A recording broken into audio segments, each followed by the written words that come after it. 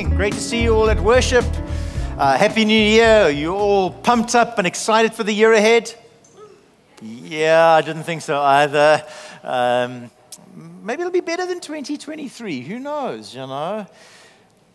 So one of the things that I love about the scriptures is that as a whole, the book doesn't just tell us a whole bunch of things we should or shouldn't be doing, but at times the authors of the scriptures, under the inspiration of the Spirit, begin to unpack much deeper ideas, to talk about the why and the reasoning behind the things that we do.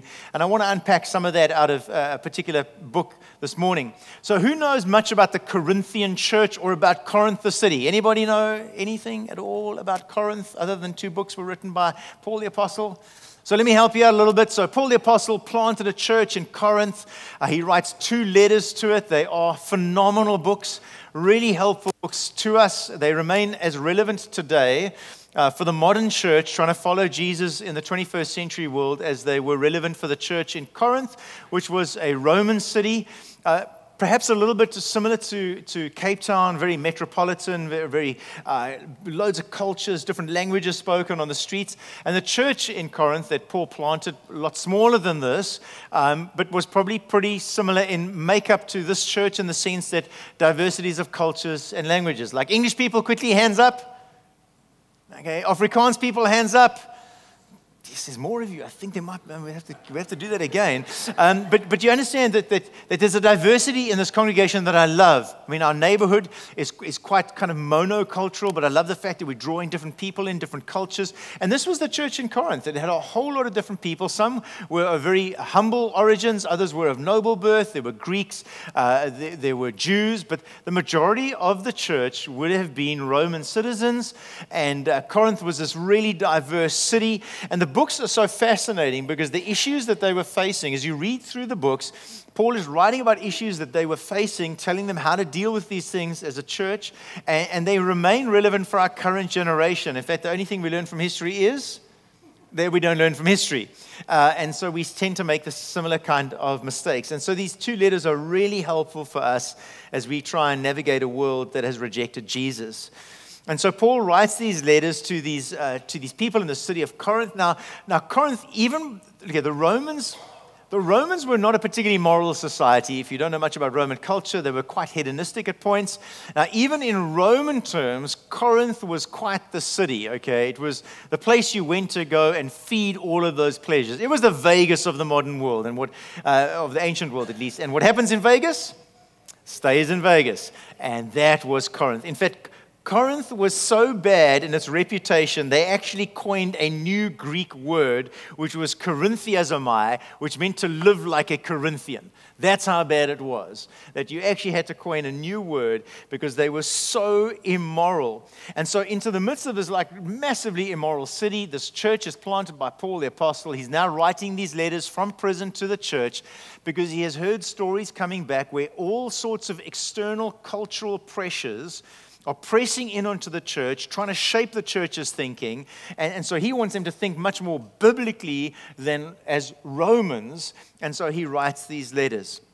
If you think that Corinth was bad at Paul's time, it had been that way for centuries. In fact, at one point, a couple of decades before Paul planted the church in Corinth, there was a hill. On top of that was a temple to Aphrodite.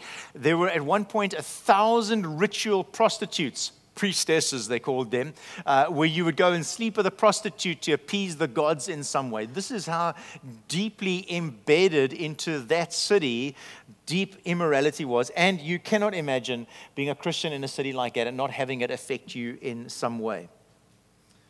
So if you read through the 2 books, you will see these outside pressures and perhaps recognize something of the pressures that are pushing in on us. And as Michelle mentioned, we'll talk about sex and food. I'll address them, but I want to get under them because the things that we do with our bodies are driven by ideologies and by ideas and by philosophies, and I want to shift some of those things in our minds. Colin's going to be reading for us. It's out of 1 Corinthians chapter 6. It's Paul's first letter to the church in Corinth, and let's hear the word of God. I have the right to do anything, you say.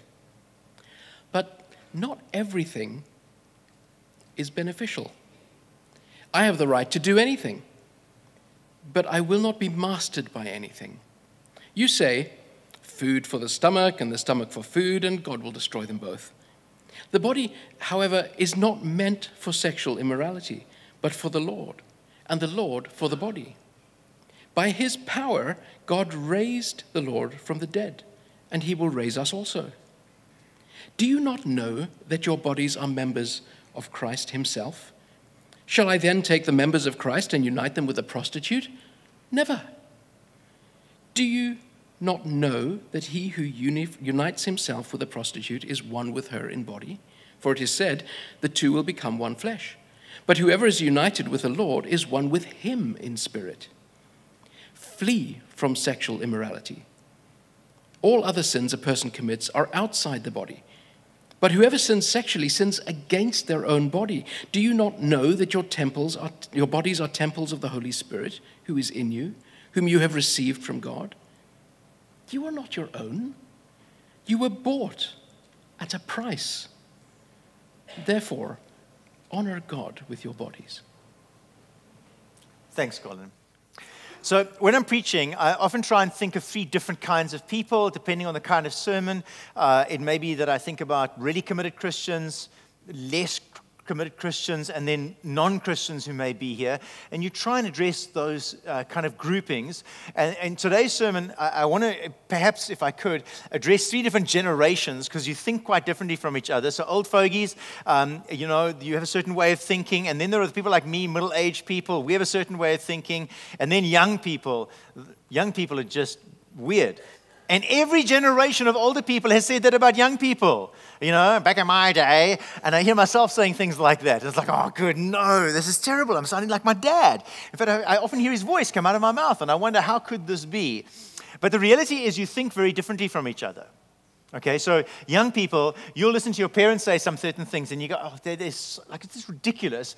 And then even worse, you talk to your grandparents, and your grandparents say some things, and you're just like, that is so old-fashioned. So maybe if I make a comment right out the gate, especially for you young people, okay, at some point, you will be old. And all of the ideas that you thought were so progressive and so cool, some other young person will be, oh, that's so old-fashioned. And then you'll be really old, and they go, oh, quaint, it's just granny. She's ridiculous. Okay, so it's called chronological snobbery. So be very careful about doing chronological snobbery this morning, because it is the arrogance of every generation to think that they are more progressive, more together, better, whatever it happens to be, than the generation before them. The second thing is that the way that we think, at least in the current generation, the stuff that's being pressed out on social media and all other platforms, that we think is so progressive, is actually just a rehash of things that other generations were doing long before you did them. Whatever you may think about sexuality and food, I'm telling you, the Romans did it first. And so what you think is so cool, it was cool long before you thought it was cool. It was a little bit like when granny's clothes become cool again. Like fashion works on a kind of 20-year cycle. So you were cool, then you're not cool, then suddenly in middle age you're cool again, and then you're not cool, and then granny pitches up with the same dress or whatever it is that you've got on, and granny's cool again. I think that seems to be at least how it works. So I just want to really help you young people. Just listen to some of the reasoning Paul makes. Listen to some of the thinking that Paul is challenging in this letter in the Corinthian church, because I think the stuff that's happening in our culture today around some of these things is exactly the same stuff that was happening to the church in Corinth, who were deeply influenced by Roman thinking. And if you think your thinking is new and progressive and something extraordinary, let me tell you, the Romans did it long before you did, and they did it a lot better than you did. So the Roman culture was saturated with this idea of indulging their pleasures. Paul writes to them at one point and calls them hedonists. We have these desires, and we just fill these desires with as many pleasures as we possibly can. In fact, the highest ideals are to follow your desires, and especially the pleasurable ones, and to never limit oneself. In fact, the great sin in these kind of cultures is not to follow your heart, right? And listen, every single animated Disney movie, without fail, go and watch them. At some point, the lead character will be told, just go and follow your heart. Now, I don't know about you, but the people that are in the middle age and the older age, young people. Go talk to them and ask them how well it worked out for them at following your heart every time. And I'll tell you, more often than not, it doesn't end particularly well. And so Paul, realizing that the church he had planted was being deeply affected by the issues of the culture pressing in on them, this Roman culture shaping their thinking, their ideology, their morality, he pens these two particularly profound letters. And he makes a passing reference to food in this particular section. And if there is a subject I've never heard a sermon on, help me out. Anybody heard a sermon on gluttony ever? Next Sunday, one. Okay, next Sunday, gluttony, okay? All the fat people, tell them all to come. We'll give, no, we won't, okay. But it's interesting, in a country where more than 50% of our population are overweight and 27% of our population are obese, that most of us have never heard a sermon on gluttony. In fact, it was one of the ancient 7 deadly sins that the church spoke about. We don't talk about these things. Now, it's interesting that the people in the Corinthian church, the argument that they were making is that if I have an appetite for something, I've got to fill it. And I will fill it as much as I can in as many different ways as I can. Food for the stomach, stomach for food.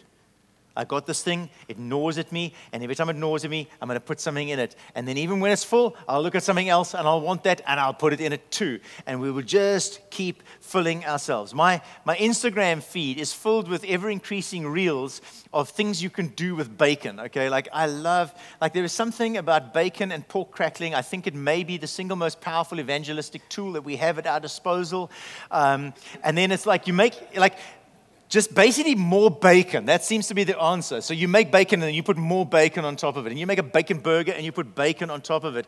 And it seems that it's never good enough. There's always more, some additional crazy level you can take this to.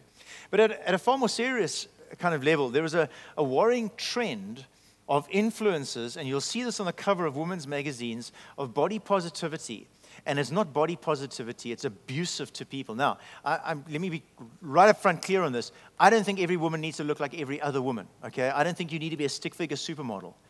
But what we are seeing is this ever-increasing trend of you can fill your mouth with all sorts of stuff. You can weigh 190 kilos, and despite every healthcare professional telling you you are sick, they are being intolerant, and they're being abusive to me, and it's verbal violence. Just in the last 4 months, there have been several influencers who are part of this body positivity movement who have died under the age of 35. Every single one of them died because of complications caused by their weight. And this is a pervasive culture that's driving through our world. Now, in Paul's time, the Romans indulged in food to a level that I think even we might find outrageous. If you go for a nice dinner at someone's house, you may have several courses. What the Romans would do is, at least partially what I do, I arrive and there's always snacks and starters, and those are rad. You're and then main course comes in, you're like, oh man, I'm already full, right? Now, I should learn to be like a Roman. What the Romans would do is you would gorge yourself on starter, you go outside, you vomit up your food, you go back in, you do main course until you're sick, you go back outside, you vomit up that, and you go back for pudding. In fact, they actually had vomitories, places to go and do this. But I wonder if that same thinking is not pervading our culture. If you have the desire, fulfill it. You deserve to be happy. Don't limit yourself. Follow your heart. And then Paul begins to address sexuality as another example of, I have an appetite and it must be fulfilled. And of all the human impulses, few are as powerful as the human sexual drive, and few things have been more destructive to human society than to allow sexuality to run rampant. And so in our current culture, the mantra of, if it feels good, do it, is something that many people live by. So let me play the generational game, okay? So old people, when you thought about sexuality, things like sex before marriage, your general thinking was, it's not the done thing, right? It's just culturally we don't do that. Then people like myself, so those are what we call pre-modernist thinking. There's no real thinking around this, it's just the rules. And then modern generation came along, and this is anybody between, say, about 45 and maybe 60, maybe even 70. Those kind of people, we were a lot more pragmatic about this. So we don't have sex before marriage, because if you do, you might have a child out of wedlock, or maybe you get pregnant with, you get STD of some sort. So it was kind of like there was some reasoning behind it. The younger generation, anybody in this room that is under the age of 35, does not think about it in a sense of we don't do it because it's not the done thing. And most of the problems around the pragmatic side of things, those have been resolved. Medication, condoms, there's a whole lot of things you can do to prevent those bad things happening. And so our current generation lives by the mantra, if it feels good, do it.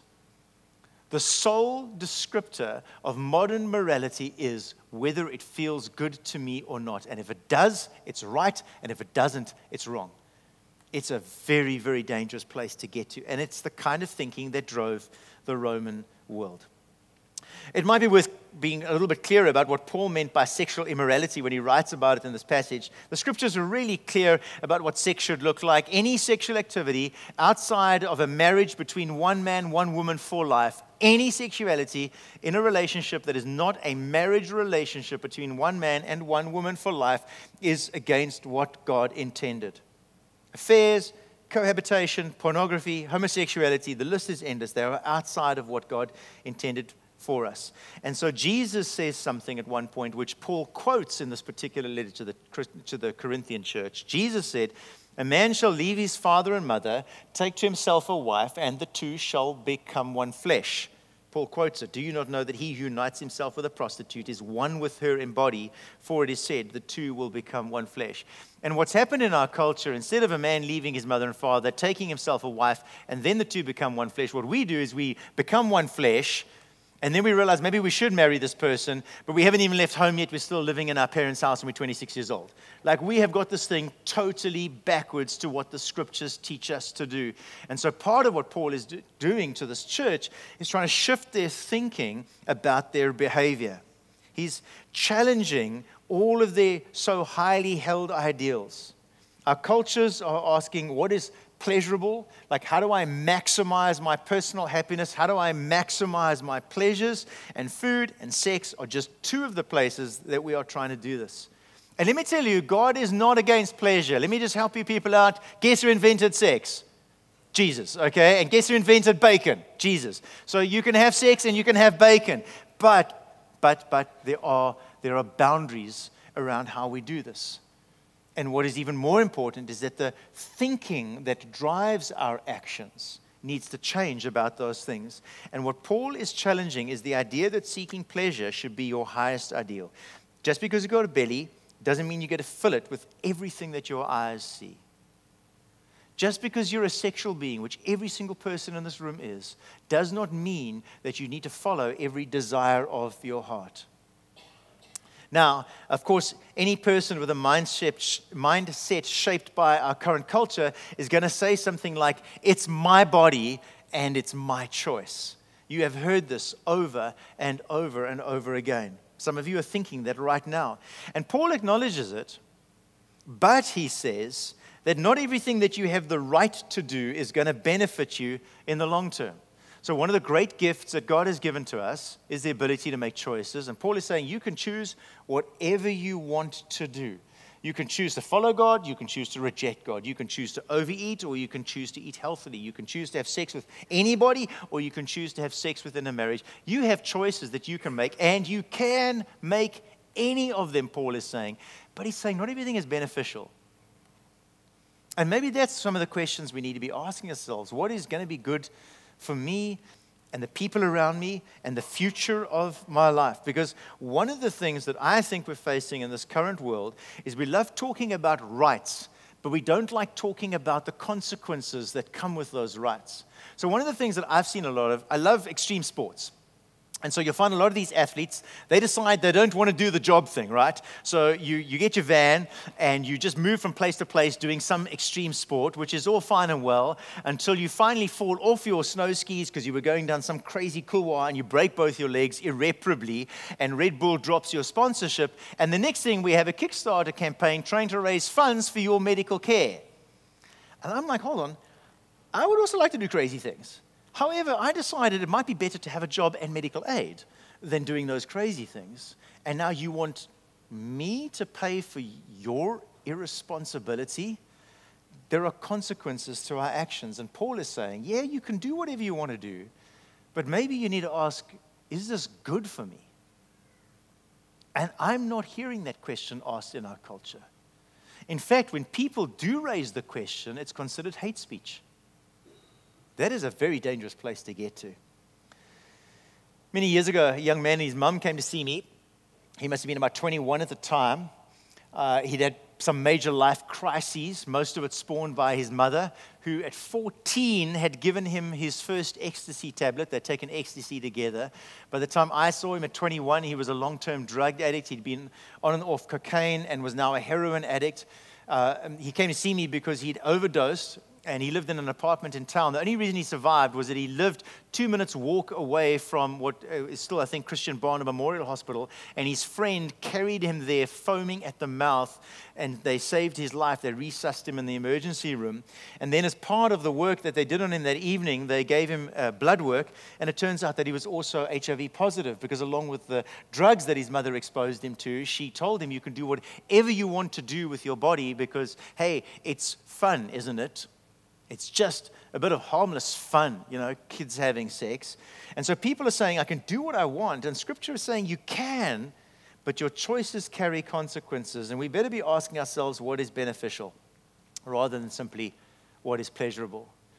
And I've seen this in my own ministry, and I saw it in my own life when I was younger. I'm sure most of you that went to some youth group at some point, you have a talk about sexuality, and some teenager sticks up his hand, and the question he asks is, how far is too far? Thank you. I think half of my group asked that, and every time I've run one of these groups, it's the wrong blooming question. You see, because how far is too far is going, what's the maximum pleasure I can get away with? And I just wonder if a teenager said, hey, what do you think will be good for me long term? What do you think will maximize the possibility of me having a healthy and happy marriage? But when you're dumb and 16, which we all are when we're 16, we're not asking those kind of questions. Maybe we should. And as Christians, we should be asking, ultimately, what will honor Jesus? So culture is saying what's pleasurable. Paul is saying at least one of the questions you've got to be asking is this beneficial? But then he keeps going deeper, and he gets us to finally ask the question, who do you belong to? So culture is saying we're our own person, and we are the highest authority. And listen, every parent who's had a kid has had the kid say to them at some point, you don't tell me what to do. Hey? Am I the only one?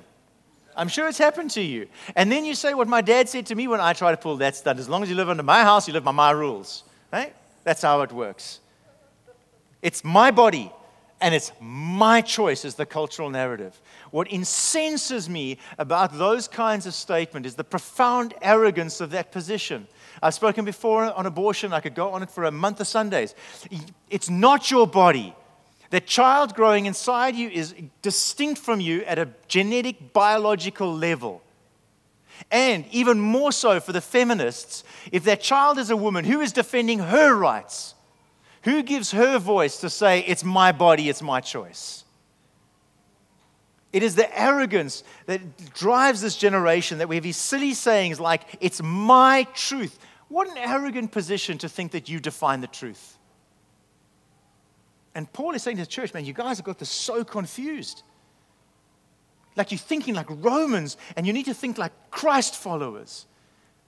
And history tends to repeat itself, and I feel like we're in a very similar place. And what Scripture is teaching here, this is Paul going deeper into this. It's not just about your behavior. It's not just about the thinking. It's about what's happening in your heart. He says this, that either you will be mastered by your desires or you will submit to the master of all. I have the right to do anything. That's what you're saying. But Paul says, I am not going to be mastered by anything. If I'm going to have a master, I'd much rather it be Jesus than anything or anyone else. And Paul is writing this because he, like many of us, have chosen to submit ourselves to the Master who will care for us and who seeks nothing but blessing over our lives. And let me tell you, all of these desires and these appetites that you try and fulfill and you try and shove every bit of pleasure into them that you can, they will make you slaves to them. You just ask that person who tries to put bacon on bacon, and then it's just not enough bacon. It just always leaves you unsatisfied, or your eyes are bigger than your stomach is, and you shove it all in, and then you walk around feeling absolutely horrible. And you listen to people who have chosen paths of sexuality where they try and fulfill every sexual pleasure in every conceivable permutation that they can. And yet it leaves them hungry and longing for intimacy, which is what God intended for us.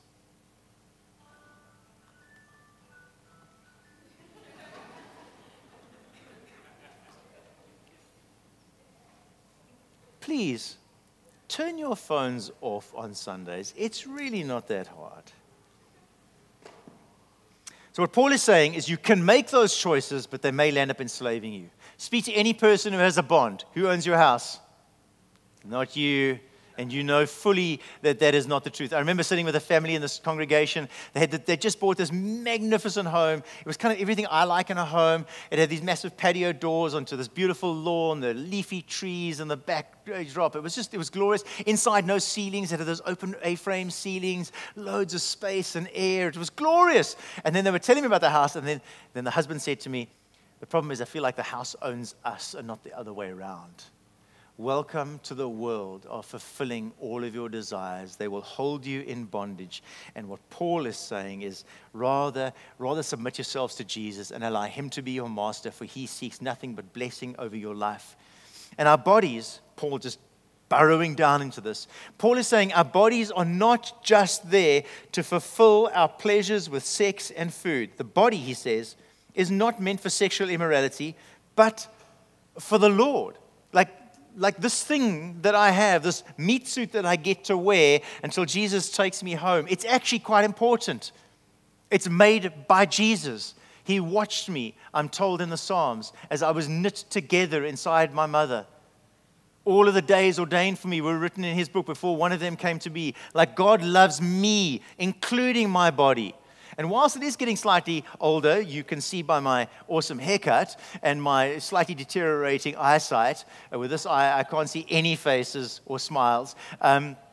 The reality is you're going to watch me get older Sunday after Sunday after. It's inevitable reality. But one day I'm going to get another body made for heaven. It'll be this body in its best possible form, and it will last for eternity. Jesus loves our bodies. Do not make the distinction of trying to separate our bodies as something that is secular and then our spirituality or our souls as something that is sacred. You don't do that. That's Platonic thinking. That's not Jesus thinking at all. Paul is saying the body was made for the Lord.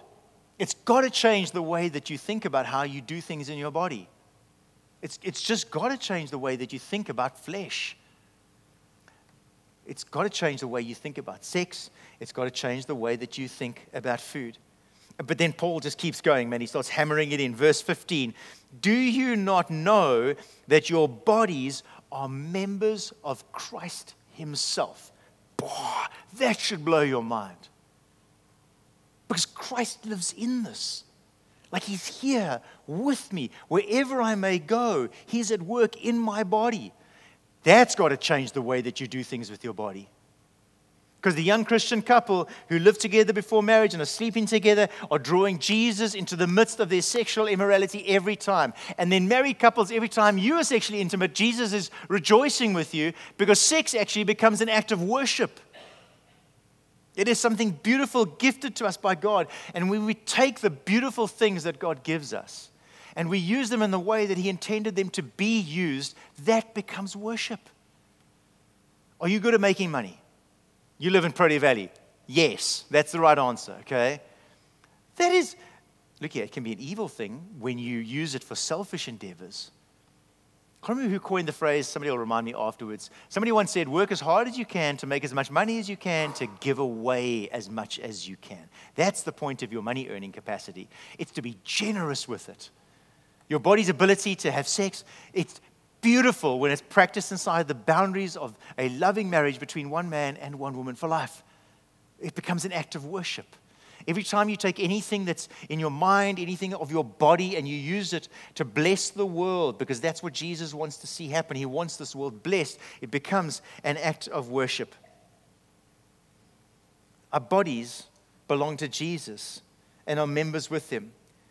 And he keeps going, flee from sexual immorality, because all other sins a person commits are outside of the body, but whoever sins sexually sins against their own body. You may recall Paul writes to the church in Rome, another Roman-thinking church because it's Rome. And he says there, I urge you, brothers and sisters, in view of God's mercy, to offer your bodies as living sacrifices. What a great idea. He doesn't say come sing songs. He doesn't say pray prayers, doesn't say read Bible, do all of those things. But literally offer everything you do as an act of worship, as a living sacrifice, holy and pleasing to God, because this is your true and proper worship. And do not conform to the pattern of this world. That's what he's saying to this church in Corinth. Don't think like the blooming Corinthians. Don't think like them. God has got something far better for you. And then we close with Paul making this final and most beautiful point. Do you not know that your bodies, listen to this, that your bodies are temples of the Holy Spirit who is in you, whom you have received from God? That should change the way we think about our bodies. Have you ever been to Europe and you go to these beautiful cathedrals? There's something about the architecture that makes you want to talk quiet. Like you're in the street, da da da da da da, and you walk through the front door, and all of a sudden you're quiet and you whisper. There's something about these rising columns and these stained glass windows and these high ceilings and the steeple. There is something about the architecture that even for a total unbeliever walks in, and there's something almost sacred about that space. You and your bodies are like that, for you have been made in the image of God. You're a dwelling place for Jesus. It's got to change how you think about these things. Your body and you were made as a place where God would live, no longer in the cathedral on the street corner, but in you. So Christians choose not to ask what is pleasurable, but rather what is beneficial. And then we need to learn to say, I am not my own, I'm His. For you are not your own, Paul writes to this church. You were bought at a price. Jesus considers you of such value that He would offer His life as a ransom for yours. Like, this person is worth so much, like, take me. That's what He did at the cross. Take me. I want them to live. Let my body go to the cross. It's got to change the way that you think about these things. And this isn't just about some morality here. I'm not just thinking, this is the right thing to do. Just do it because the Bible says so. I'm not even trying to get you to think about it like do it because it's beneficial to you or because you won't get STDs or you won't get... No. Your bodies were made with a purpose, and the purpose of your body is to bring glory and honor to Jesus. Now, for some of you, your bodies are like those temples that you would find, or these cathedrals that you would find around Europe. There's something in them that raises a sense of awe, a sense of the sacred, but they're empty, and there's no worshiping congregation that meets there. And yet for most of us, we're a little bit like this building. I'm not sure anybody's ever walked into the door and lowered their voice coming into this building. Even if you come in the week, there's nothing about this building you're going to walk in and go, oh, wow, man, I feel so small. Like, God must be amazing. Like, look, it's a blooming hall, okay? It's nothing, but you know what makes it beautiful? You come on a Sunday morning, you go, this place is pumping. Like, look at all these people. Listen to the noise. Watch them praying with each other. Watch them laughing. Watch them sharing life, not only on Sunday, but midweek as well. Watch the way they raise their hands as they sing His praises. I think some of you are like empty cathedrals, made for the glory of God, carrying in you and in your body something of the fingerprints of God, but He's not there yet. And if that is you, man, I cannot make it more clear. Invite Jesus in. And it will be gloriously messy, and you will love every moment of it. This is why most of us here choose to live the lives we do. Not because it's the right thing, but because we're His. Like, He bought me. And I don't want to be enslaved to things that are going to put me into bondage and are going to destroy me. I want to be a servant of the Master who will bless me. That's what I've chosen to do, and I know a bunch of you have as well. And I would invite those that haven't to do that today.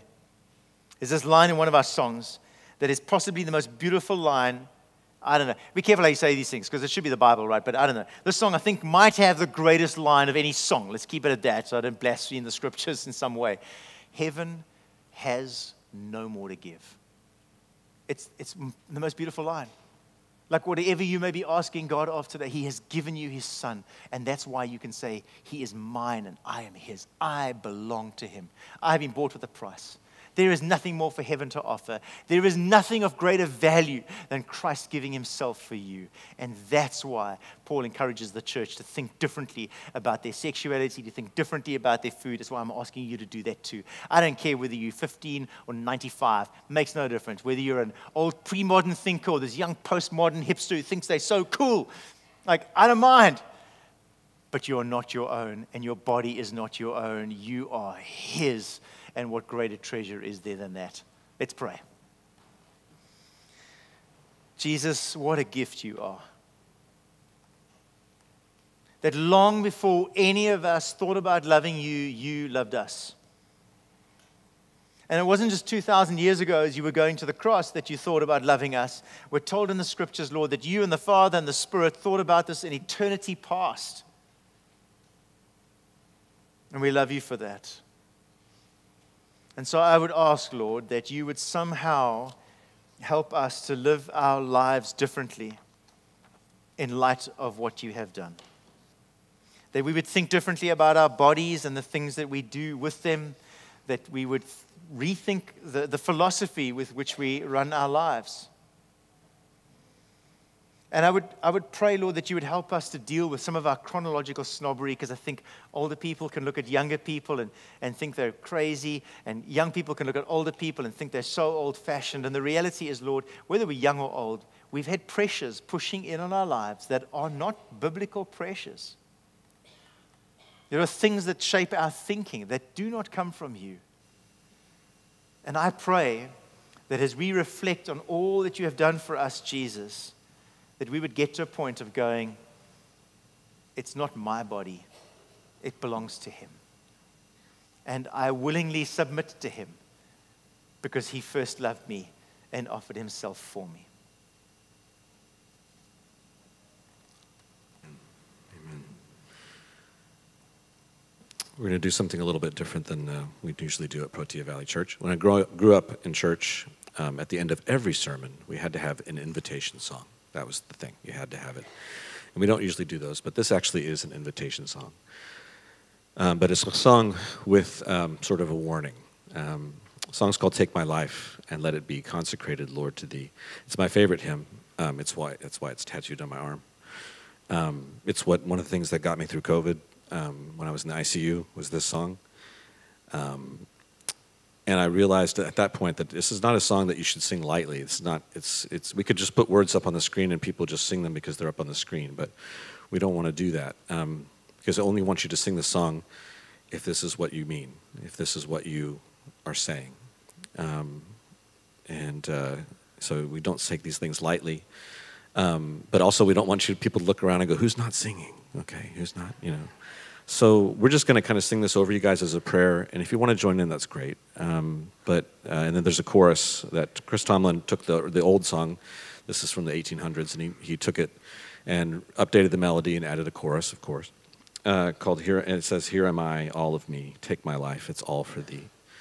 If you want to join in on that, it's great. But the song was written by a lady named Frances Havergal, and she was the daughter of a pastor. And her whole life, she was just sickly. She was frail, and she didn't get to play with the other kids and do all the stuff that they did. And she just was weak her whole life, had a frail constitution. And so she didn't have a job or anything, or a husband or anything like that. She just wrote worship songs. That's what she did. She wrote hundreds of them. This is the only one that anybody still sings. But if you're gonna get one, this is the one. Yeah, let's just sing Take My Life. Take my life and let it be consecrated, Lord, to Thee. Take my moments and my days Let them flow in ceaseless praise. Take my hands and let them move at the impulse of thy love. Take my feet and let them be swift and beautiful for thee.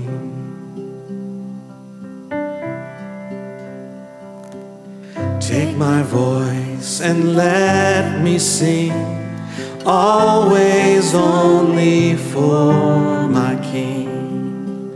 Take my lips and let them be filled with messages from thee.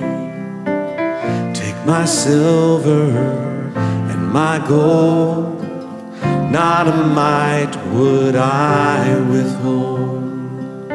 Take my intellect and use every power as you choose. Here am I, all of me. Take my life, it's all for thee.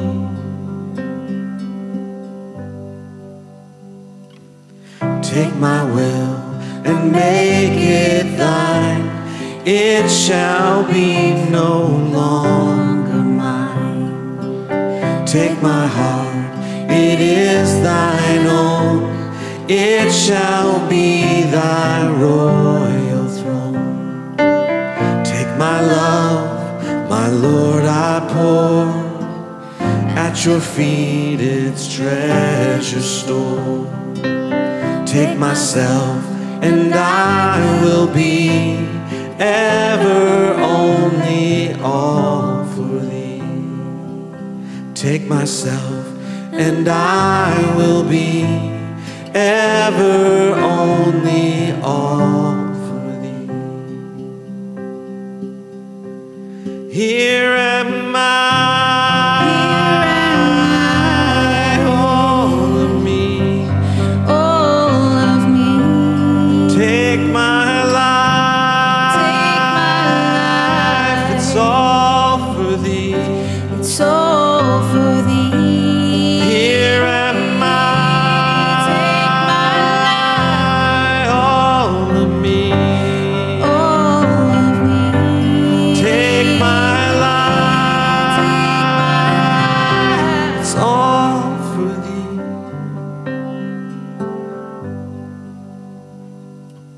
Take my life and let it be consecrated, Lord, to thee.